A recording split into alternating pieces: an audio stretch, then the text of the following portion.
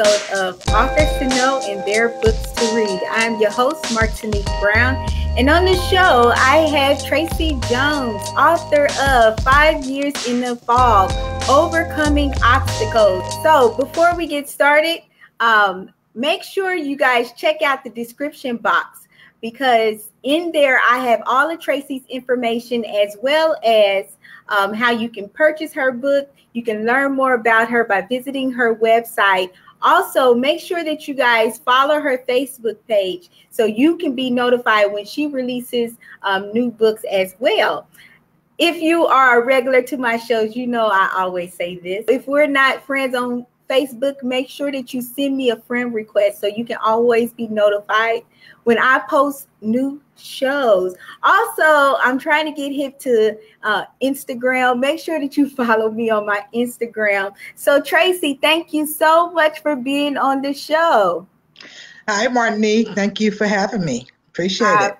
You are welcome. I'm glad that you're back. So a lot of you guys know Tracy from her organization, Beat the Streets. She was on Business Spotlight. So we'll talk a little bit about her nonprofit organization, but I know some of you guys are like, what? She write books too? I'm telling you, she be on it. She be on it.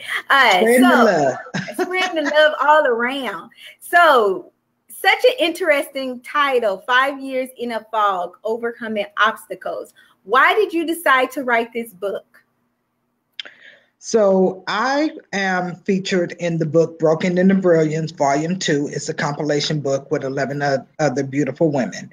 And I introduce my story of overcoming trauma and abuse. Mm-hmm. So in that book, my chapter is called From the Frying Pan into the Fire. And this book, 5 Years in the Fog, Overcoming Obstacles, is the life that I went through after enduring the trauma and the abuse that I suffered, that I introduced in that chapter. Oh, okay. Can you hear me? I can. Okay. So why did that spur you to write a solo book? So I've been wanting to share my story. This is about a rape that happened when my son was 6 years old. He's 29 now, so over 20 years old. And it took me a very long time to overcome the challenges, the trauma, the PST from it. So, I'm finally at a place in life that, I'm ready to share my story and help others. So I've been more or less talking about it individually as, a topic came up, or I felt that somebody was going through something. So I shared my story to share with them that they wasn't alone. But, I'm at the point now where I'm like, you know what? It's so many people dealing with trauma, with physical abuse, emotional abuse, and mental abuse, that I want to go ahead and share my story to the masses. Okay. So let me ask you this. I know that, and I'm kind of hearing an echo. I think it's from your computer. Can you turn your volume down a little bit for me?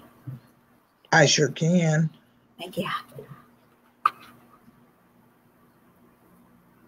I think it's going down. How about now? Okay, we're going to try it out. Oh, perfect. Awesome.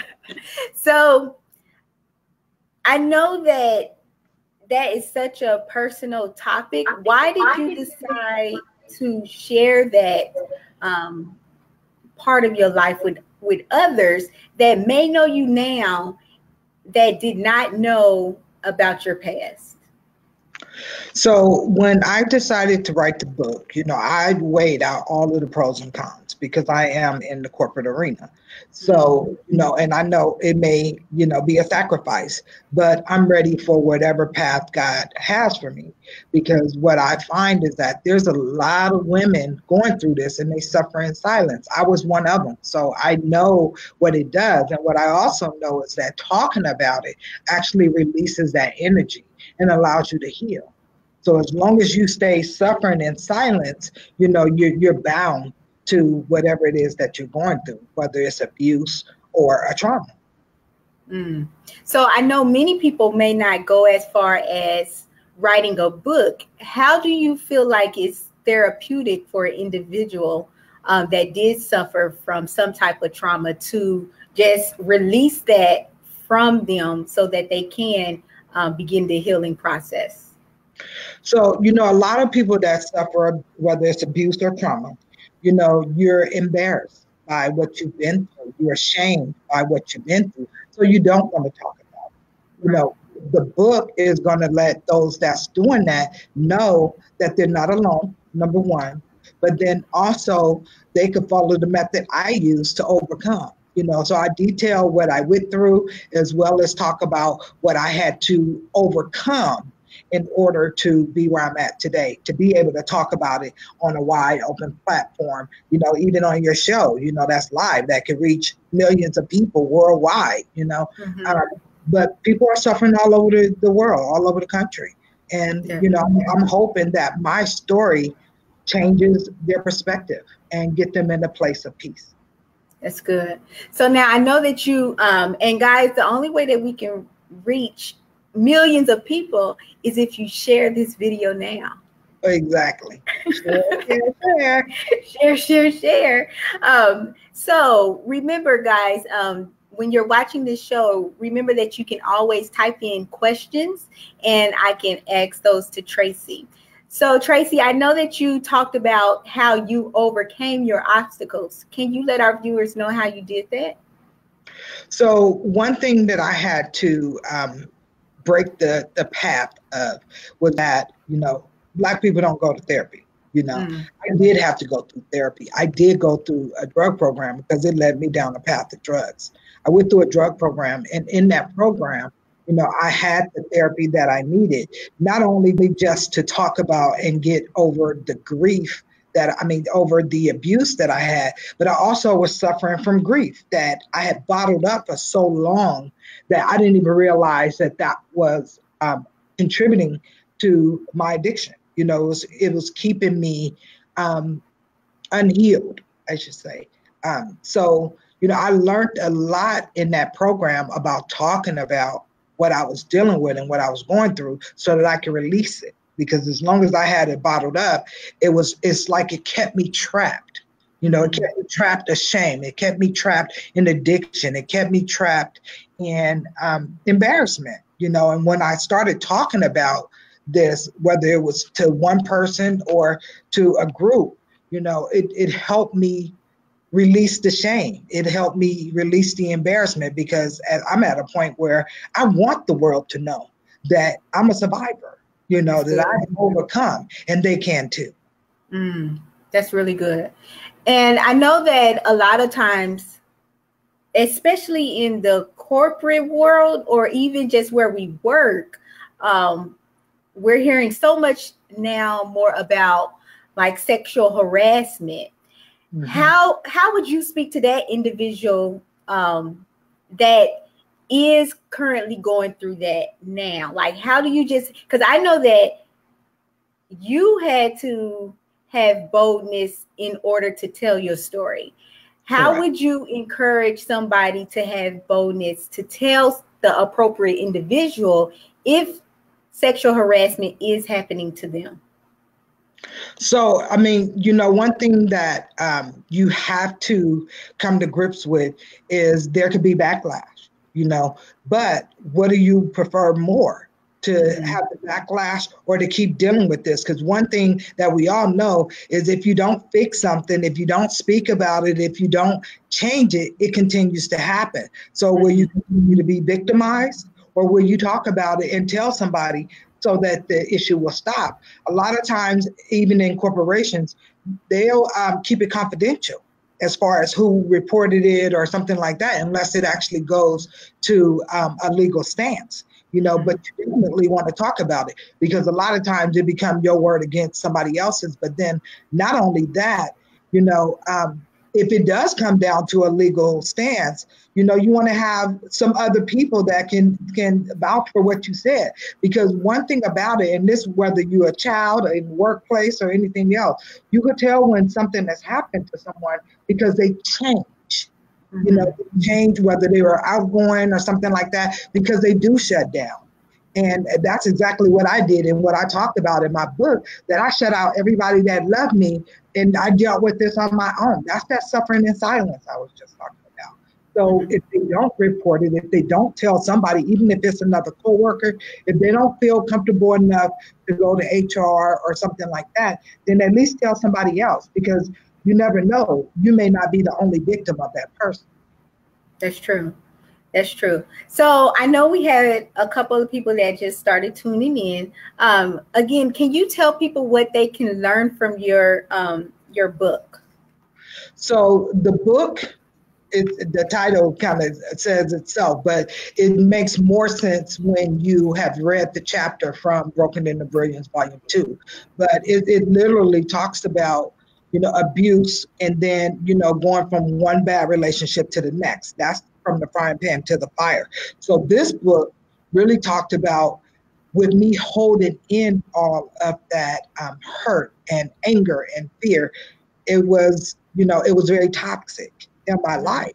So I detail in my book how toxic it became for me, and that I actually hit rock bottom, my rock bottom. So my rock bottom is not the same as your rock bottom, but for me, it was my rock bottom, and it was different from anything I had ever knew or anything I had grew up with. So, the book really outlines what I went through. It also talks about the changes I had to go through and really opening up and talking about it, and what I did to overcome those obstacles. And one of those things was actually starting Beat the Streets. I had already went past the therapy and so forth, but starting the nonprofit has become therapeutic for me. It's my way to give back. And then looking at what the young people are dealing with today, my story fits right in. Even when I was talking to my publisher about publishing the book, when she read it, she said, well, do you think we should make it rated R? And I was like, well, no, because our teens are going through this right now today, the abuse, the shame, embarrassment, suffering in silence. And they need to know they're not alone. And they also need to know how to overcome it. And that's what my book did. Definitely. So let me ask you this. How did you develop that support system to help you overcome the obstacles that you had? To be honest, I can't say that I did it alone, but a lot of my suffering in silence was just that. It was in silence. I didn't have my support system involved in what I was doing because I was too ashamed. I was too embarrassed, and it really became obvious as to what I was doing on my journey when I did go to recovery and had the support, and they see, all these activities I'm doing now, and they support me in this. But I didn't let them into that world of trauma and emotions that I was dealing with. I suffered in silence, literally. So I have my support system now. And repeat that last part again for me. I have my support system now, now because I'm out of that space where it was embarrassing, where it was, out of fear and everything else. I'm at peace with it all. So I have them in my life, and they're supporting me in this journey of telling my story and so forth. So that's where my support system is coming as of now, because I've let them in my journey. So why wouldn't someone look at you now and they like, man, she's written a book, and she founded a nonprofit organization. She did it on her own. She suffered in silence. Why do I need to tell people my story? What would you say to that person that feels like it's okay to continue to handle it in silence the way that you did? I would not advise that at all. I would not advise that. To be honest, it's natural reaction and instinct to suffer in silence, because you don't want nobody to know that you were raped, or that that you have been abused, or that you're in fear, you're living in fear, or because my family didn't know that I was being abused almost daily because I didn't let them know. So I would advise that, because I could have got out of my situation a lot sooner if I had let them in my life, and I know that. But because I kept it silent out of embarrassment, out of fear, out of shame, because it's like, that's not where I come from. So, I was raised way stronger than that and better than that. And it was my own perception of me that kept me in silence, but a lot of it was just being embarrassed and so forth. But I would not advise that to nobody. Do not suffer in silence because you stay bound in that space. It's not until you talk about it and release it that you become free of the abuse, the fear, the embarrassment, the addictions, whatever it is that you're dealing with. So you have to talk about it. I don't want anybody to suffer in silence. That's also why I'm telling my story, because I already know there's a lot of people just like me that are already suffering in silence. And I'm pleading and speaking out saying, don't do that. Talk about it. Get the help you need. It's not cliche to talk to a therapist. You have to talk to somebody. So if you don't want to talk to your close friend, your family member, or whatever, go talk to that stranger that don't know you, that won't judge you. Because that was my biggest thing. I didn't want to be judged. That's good. Yeah, and I actually, we actually have Monique McCoy that just started tuning in. She said, "You are a strong woman." But I do have a question about that. How do you handle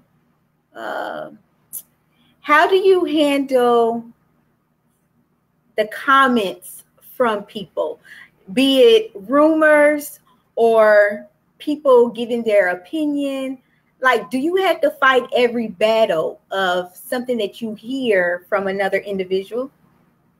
To be honest, I can't say that I've had to deal with that, but growing up, anything you did bad in the family, it spread, spread way more than what you do good. So I'm happy that this part of my life, my family is spreading what I'm doing good, not just talking about me when I was doing bad. But, if I had to deal with it, your truth is your truth.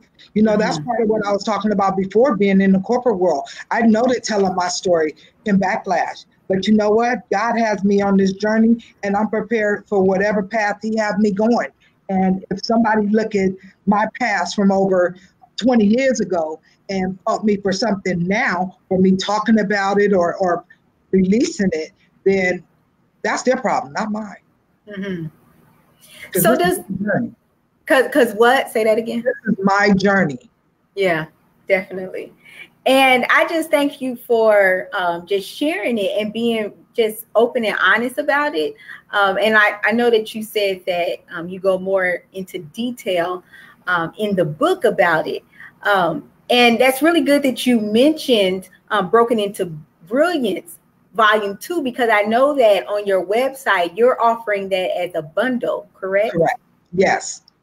Okay. You won't get the full effect without both books. Bundle kind of gives it all, because even in the start of my solo book, The 5 Years in the Fog, I reference back to Broken into Brilliance because, number one, copyright. I can't reintroduce, but who would want to reread what I had already wrote in another book? So, it's really talking about the journey in detail that was presented in that chapter, from the frying pan to the fire. So that's where the journey started. And then 5 Years in the Fog, it continues that journey of what I went through. Okay. To become who I am today. So does the 5 represent anything? The 5 represents how long I stayed bound into fear, into shame, into embarrassment, into addiction, into just lost. I was literally lost for 5 years straight, where my will to live had left, and I talk about in detail the impact that it had on my child, and what he went through. I got his permission to tell his story because my story is his story. I was a single mom at that time, and, he went through all of it, the traumas, and it's trauma after trauma after trauma. And, so the 5 represents how long it took me to more or less get help. Okay. To kind of snap out of it, let go of the fear. I mean, the fear still stayed, to be honest. So I talk about the rape that I had in Broken into Brilliance, and I go into detail in 5 years in the fall. And it literally took me 10 years to pass that exit off the freeway because I was still bound by fear. But, there's different levels to overcoming obstacles. Because number one, you got to not be in denial anymore. That's part of like the 5 stages of grief as well. That denial, a lot of people stay stuck in silence because of denial or guilt or it's my fault. I had to get past that, and I was victimized. So I stayed a victim for 5 years. That's what that 5 represents. Okay. And what would you say to somebody that is stuck in that guilt, blaming themselves for what happened? How do you reconcile with that? So one thing that I know in life is that you can't change what has been. It's the past. And that's more or less how you have to leave it. But, you learn from your lessons. Did you play a part in it? Because maybe you could have changed something. Maybe you were somewhere that you were by yourself, and don't be by yourself. So you learn from that. It's not so much that that you act like it didn't happen. The guilt kind of goes away the more that you get out of denial that it happened. Because number one, if you're stuck in denial, that's in the stage where it doesn't exist. Right. And then you go through the guilt of, I should have did this or I should have done that. And you need to analyze that really. Like, is there something that you could have did different so that you don't go through it again? Because for me, I am at that point where I refuse to be a victim ever again. So, I had to get past the guilt, and my guilt was more toward my son and what I put him through because when I gave up on me, it affected him. So my guilt was more around what I put him through than what I put myself through. Because it was part of the process as far as I'm concerned. I understand. So what did you really learn about yourself in writing this book? So first I will say this. I was not prepared that I would relive this entire event writing this book. But that's what makes the book raw and uncut. This is my truth, as I will never forget it. I'm proud of what I've gone through today because I see everything now as a blessing. But back then I couldn't be proud I was victimized. I'm proud that I'm not in the space of being a victim. I'm a survivor. So, it's, you have to go through. It's really the same path of grieving, those 5 steps of grieving. You have to literally go through that, including the anger. I got angry about the situation, and I stopped being a victim. I went through all of that. I had to go through all of those stages in order to get through. Let me ask you this. Is the person that raped you, are they still alive? No. What I actually found out, because of course, they did the rape kit, but back then, because this was 20 years ago, the way that the system is set up now, it wasn't set up that way. I actually had got a call from the Oakland Police Department, because that's where it happened at, like 10 years after it had happened. And I'm like, number one, using a last name that I had at the time, as well as Oakland. I'm like, what is the police department contacting me for? They contacted me because the person that had raped me came back as a match to my rape kit 10 years later. So, wow. And he had been killed in jail. So they wanted to question me about whether or not I knew exactly, like if I knew where he was, if I knew who he was, because at the time of all of this, who we thought it was didn't match the description, because my son saw who had raped me, and who he described the person as and who he said the person was didn't match. So it was an unsolved crime for 10 years until that DNA match. And it came back that it matched because he got killed in jail. And he was in jail for something unrelated to you. Unrelated. They didn't even know, because at that time they didn't DNA test you until you were leaving prison. Okay. He was leaving, like, you know what I'm saying? Like, he had been in and out of the prison system or whatever. And I guess he had went back. I don't know. But they matched the DNA from the rape kit to his DNA through his jail profile. But he got murdered in jail. Oh, wow. Okay. And okay. And I didn't have anything to do with it. Yeah. Okay. Yeah. How do you get over the fact that, or how do you overcome that you would never hear "I'm sorry" from this individual? Because this individual, she shared this in her other, when she was on the other show, Business Spotlight. Because this guy actually broke into your house, correct? Yeah, it was part of a home invasion. I don't think he was the actual one that started the home invasion, but he came in during the home invasion and he knew the perpetrators. So I knew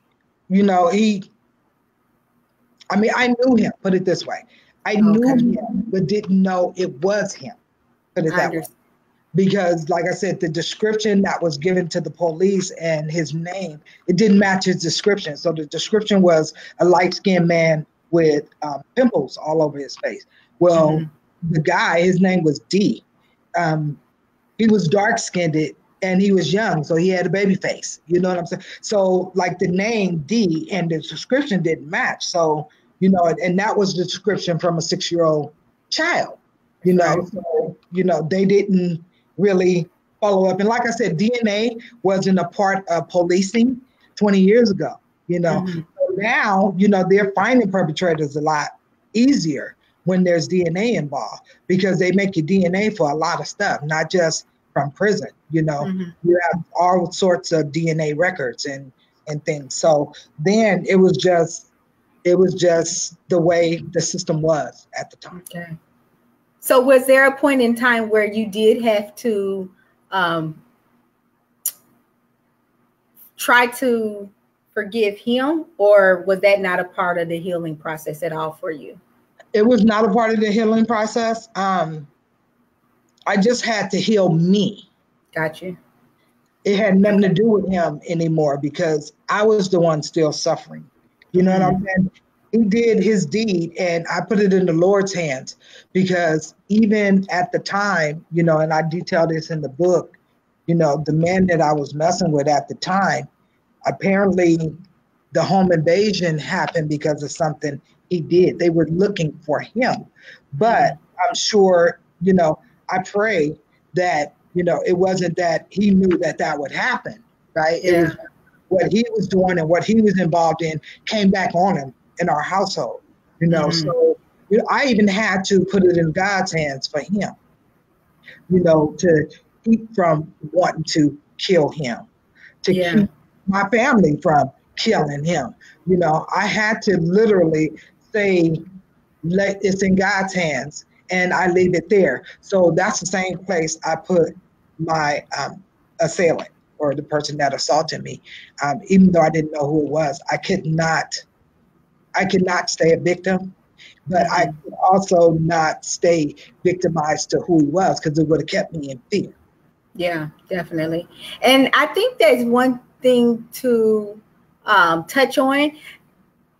Everybody that's watching, just remember that your actions don't always affect only you, but they can also affect family members and friends, because we have evil people out here, and sometimes they'll go after individuals that you associate with as well. So, just keep that in mind. Be mindful of the things you do and the things that you say. And, because everybody's not mentally stable. Very true. If you can tell us more about the Broken into Brilliance Volume 2, because we know a little bit about your chapter, but what are some of the other people's chapters about? So, Broken into Brilliance is a compilation, and this is really everybody that was in the book went through something that had broke them in their Gotcha. life, and it took them their path to get over it, to become brilliant, to be able to speak their story as well. So that's the title, Broken into Brilliance. So there's different sections in the book. Like my section was the Broken to Wholeness section, but there's a section Broken to Resilience. There's a section I Complete Me. Accountability is where healing begins. Treasures hidden in the darkness. And when love was no longer enough. So every woman had a different story. So it wasn't all about abuse or anything like that. It's just whatever it was that broke them, whether it was abandonment, whether it was abuse, whether it was addiction, whether it was, just lost in their life, in their story, they talked about it. And for all of us, this is a healing process. Telling your story actually heals you. So, and it can heal someone else too. Definitely. Because I'm a firm believer in each one teach one, and me telling my story can reach one person, but them sharing my story can reach the masses if my story alone doesn't reach the masses. So, everybody's story in that book is to encourage not just women, but people that have gone through a similar situation or even something that mimics or resembles that. Because, no two people's story are the same. Although, now that I wrote my book, it's so many people that talk about they have been abused, and they're now wanting to share their story, which is great because there's so many people in the world that have suffered, regardless of what it is. I had to get over abandonment issues as well, so that alone could break you, just feeling unwanted and giving up on life. You just never know what your actions, how it affects someone else. So that's including writing a chapter in the book or writing a follow-up book, right? So let me ask you this, as an individual that has never experienced this, how could I be supportive of someone that has experienced trauma at this magnitude? What I would suggest, if you haven't experienced it yourself, and now that you're aware that there's tools out here like these books, there's women sharing their stories and men, because there was a man in one of my publisher's earlier books, to let them know that there's resources out there like my book, because you haven't been through it, you can never really know or understand what they're feeling or what they're going through. And that's why I speak from experience. I only speak from what I've been through. Now, I may mention something I've heard somebody else go through, but that story is for them to tell, right? Yeah. So I can only tell my story the way I lived it. So I would just suggest to encourage them to seek help, number one, to talk about it and get the resources, because most of it is about shame, and seeing somebody else's story lets them know that they're not alone. It kind of helps relieve that shame and embarrassment. Definitely. So I know that sometimes in people's households, I'm not going to even say a specific ethnicity, but in people's household, we keep that like, oh, that's our family secret, and we don't. What goes on in this house stays in this house. How do you help individuals with that type of mentality overcome that and let them know somebody is being hurt in our family, and it could even be by a family member? How do you get through that? I haven't dealt with that personally, but I will say, because like my son, for example, he hasn't gone to therapy to address what he witnessed at 6 years old. So he's like a ticking time bomb to me, and that's what I tell him all the time. And I still encourage him to go and get help. You know, you're never too old, you're never too young to seek help. And if you don't want to talk about it to someone you know, then an outside therapist is the best person, because they don't have a prejudgment of you. All that they know is what you tell them. You know, so for those families that's still holding on to what goes on in this house stays in this house, you're keeping them victimized. Because unless you're going to be the solution, you're part of the problem. Mm. You know, that's old school. But to be honest, back then, I mean, I'm sure there were some horrible things that happened even back then. But today, this is a whole different generation. And they're dealing with a lot of stuff that I think that we haven't dealt with. Mm-hmm. You know, I think in the household, there was more of the uncles you had to watch out for and, you know, stuff like that. But this generation is more than the uncles. It could be the teachers, the pastors. You know, you never really heard of, you know, the preachers and stuff being part of the problem. You know, they used to be, or should be, part of the solution. But nowadays, you know, the places where you would think there's an outlet is not necessarily an outlet. It's true. So, you know, I would suggest those that's holding on to that, don't tell nobody, keep it in this house, to allow that person to get the help to get it off of them, because it keeps them victimized. Definitely. And I like to also use this platform, you know, just to really urge people to take action. One of the biggest things that's hard for me to handle is kids being molested. And, you know, parents, like Tracy was saying, you begin to see a change in an individual's attitude and personality when something like this is going on. Please maintain an open communication between you and your child. Don't make them feel like the victim if they was to share something like this to you. Please, please, please, because that is just something that I truly hate to hear about. And parents, please have that boldness to let the appropriate authorities know if this has happened to your child, if this is going on with your child. Get this boldness from Jesus Christ. Get it from whoever you need to get it from, because this should not be going on in your household and you willingly know, and you're allowing it to go on because of fear. So, Tracy, I truly appreciate you for being on the show today. How much does your book cost? So Broken into Brilliance costs $15. My solo book, and I'm hold them up, my solo book costs $10, but the bundle costs $20. So like I said, to get the full effect of 5 years in the Fall, you have to do Broken into Brilliance, because I introduce everything in this book and then, you know, go into detail in this one. So the bundle price is $20. That's good. And guys, what I did in the description box, I've listed all of Tracy's information.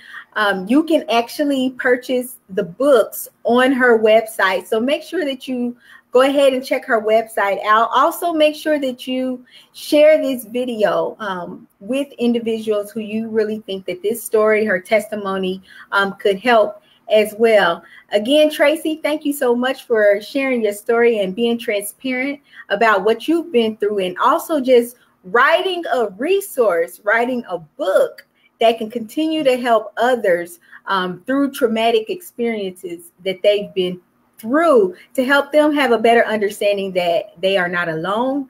And, you know, let this be your outlet some way, somehow, so you can begin to become the person who God created you to be. Amen. Thank you so much, Martinique. This has been a true treasure to be on your show. I greatly appreciate it. And keep doing what you're doing, because people do need to hear about this, you know, and this is a way for them to find the information that they need and get out of the suffering in silence. So thank you very much for the work that you do. You're welcome. You're welcome. So, guys, make sure that you go ahead and continue to go to our Facebook pages. My Facebook page information is in the description box, as well as Tracy's Facebook information. Make sure that you like both of our pages. Make sure that you like Tracy's page so you can continue to learn when she releases new books. You are seeing her first here. 2 books. Right. This time next.